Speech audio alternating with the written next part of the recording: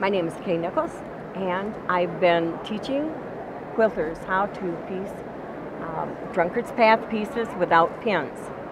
And it is a process that has been easily and readily accepted.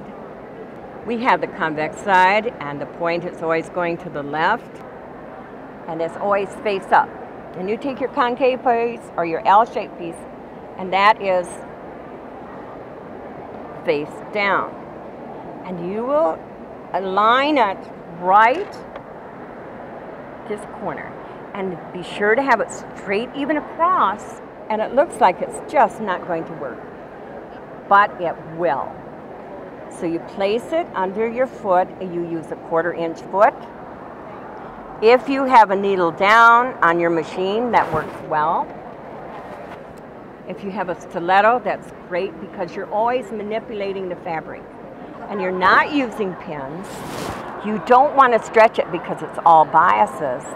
You're going to carefully lift it with your stiletto, always working about a 1/2 inch above in front of your foot. You're always sewing a straight line. You are never sewing a curve.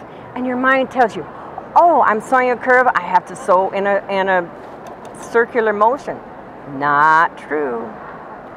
So you're always holding it. Come in maybe 3 or 4 stitches. Manipulate your fabric. And your stiletto is keeping it in space, so you're continuing on a straight line. And it looks like you might even get a pleat, but you won't because you're manipulating that fabric away from that. So I'm holding it in front about a 1/2 inch, and we're turning it all the time. So no pleats. It comes out like this every time. And in no time you're going to be chain piecing these. So there you go.